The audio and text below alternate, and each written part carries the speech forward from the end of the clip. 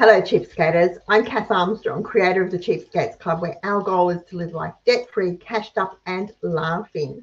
If this is your first time visiting our channel, welcome. And if it's not, welcome back. I'm in the kitchen this afternoon. I have some marinated chicken I bought for $4.40 marked down at Woolworths yesterday, and it's cooking at the moment. So I hope the sizzle isn't too much for you. It was too bulky to freeze in the containers, so I decided to open them and cook the meat, and then I'll package it into meal portions. We like this type of meat with this type of chicken. It's marinated in it was on sticks, and I just take it off the sticks. We like it in wraps with lettuce and cheese, or with salad for a quick meal, or even with fried rice. It goes really, really well. Anyway, while it's cooking, and I'll give it a stir because I want it to caramelize, but I don't want it to burn. I want to talk to you about the cost of meat.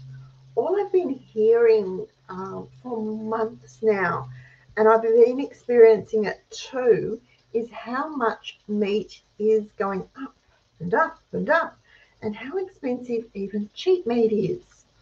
And yes, it is going up almost every day. I can vouch for that. I was butcher last week, walked in and walked out without buying a thing. So it really pays to know whether what you're buying is a good deal or not. Sometimes those sale ads, they just look too good to be true. Sometimes they are. Or the markdowns just seem so amazing, like the $4.45 for the chicken. It was a good deal. So in true Cheapskates fashion, we go ahead and we stock up when that happens. And so we should. But how much are we really paying, especially when the meat is full of bones? Here are some facts for you. Bone in or skin on chicken, which is the breast or thigh fillets or whole chickens or the wings or drumsticks or Maryland pieces, is about 1/3 waste. It's about 33% bone. Bone in red meat, like steaks, T-bones, whatever, or blade steak, chops, is about 1/5 waste, about 20% waste. And minced beef, you think, well, there's no bone in it, but minced beef is about 20% fat, unless, of course, you pay the premium for the low-fat mince. You're paying for that waste. It's money in the bin unless you are getting a really great deal. So just how do you calculate the true price of the meat? Well, the calculation is quite easy. If I can do it, you can do it. For chicken, multiply by 1.5 to get the boneless or skinless price. For beef, multiply by 1.25 to get the boneless price.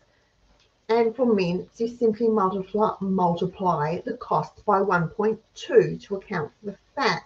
And we usually drain the fat off. We don't eat it. So it is waste. Now, if you need to jot these figures down in your planner or your shopping list, or add them as a note to your phone, because that's what I've done. I've added it as a note to my phone because I always have my phone with me, and it has a calculator built in to save my tired brain. Do it. It's worth doing it. Add them to your shopping list. Put it in the front of your planner. Put it on a card that you carry with you all the time. But keep it somewhere handy. I'll give you an example. Store A has T-bone steak on sale for $7.99 a kilo, while Store B has Porterhouse on sale for $8.99 a kilo. Now we know T-bone obviously has the bone. Porterhouse doesn't have the bone. Don't worry about the prices. I've just pulled them out of thin air for the purpose of the example. The prices are really irrelevant in this example. But which one is the best buy? Now, you might think the T-bone at $7.99 a kilo. because initially it looks like it is cheaper. But don't forget you're paying for the bone, and you can't eat the bone, so why should you pay for it? To find the best buy, whip out your handy dandy little calculator and do the sums. You multiply the price of the T-bone, which was $7.99, by 1.25 because it's a red meat, and that comes out to $9.99 a kilo to account for the cost of the bone. So the true price of that steak is $9.99 a kilo. It's surprising, isn't it, what a difference that calculation can make. Looks, or rather the price tags, can really be deceiving. So the porterhouse is actually the best buy with a saving of $1 per kilo because there is no waste. Use the calculator on your phone to work out the true cost of the meat you're buying, or carry a little calculator with you, and make sure that the sale price, if it's on sale, or the regular price, if it's not, is really going to give you more bang for your meat buck, and that you are really paying the lowest price for the meat you are buying. Now, it's time to turn this chicken off. There it goes. It's all done. And I'll let it cool so I can bag it up and get it in the freezer. I think there'll be 3 meals by the looks of it in that frying pan. 3 meals for 4. I added 2 packets of the markdown chicken. So it was $8.80 in total. And I did use my handy dandy calculator before I came on to work out the cost per meal, and that brings it down to $2.93 a meal, well below my $5 a meal meat budget. And yes, it is still $5 a meal for meat. It has been for 20 years or more. It works well having a $5 per meal meat budget.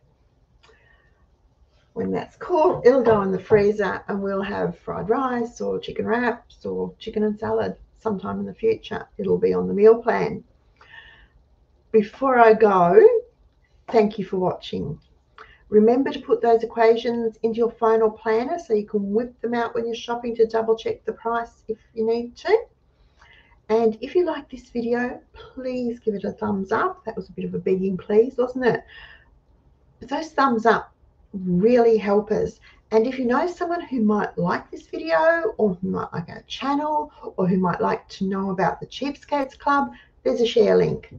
Just click it and send them the link. We don't harass them in any way. It's entirely up to them if they do anything with that link. And lastly, most importantly, if you're not already subscribed to our channel, hit that subscribe button. Then click the bell and choose how often you want to be notified about new videos or when we go live. It helps our channel grow. And the bigger our channel is, the easier it is to find us. And that's really important because it means it's easier to spread the message that it is not only okay to live life debt-free, cashed up and laughing, but even in the crazy world that is 2022 with inflation and shortages and goodness only knows what else going on around us, it is absolutely still possible. Have a great week, everyone, and happy cheapskating.